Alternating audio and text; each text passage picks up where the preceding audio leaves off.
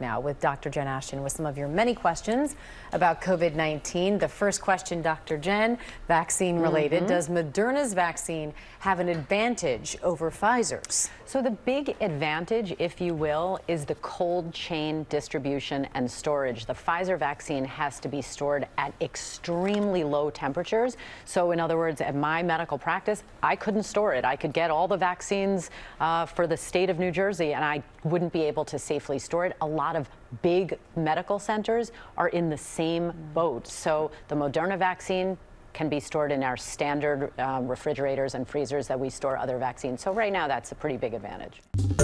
Well, hey there, GMA fans. Robin Roberts here. Thanks for checking out our YouTube channel. Lots of great stuff here. So go on, click the subscribe button right over here to get more of awesome videos and content from GMA every day, anytime.